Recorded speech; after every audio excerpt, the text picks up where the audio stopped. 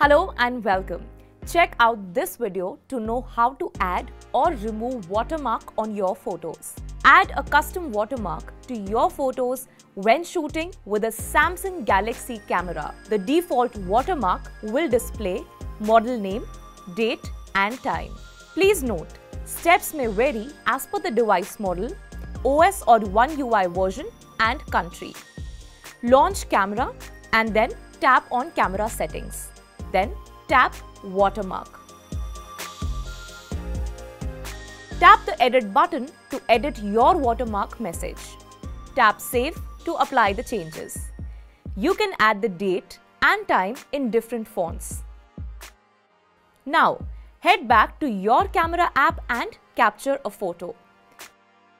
Open the gallery and view the captured photo with your custom watermark.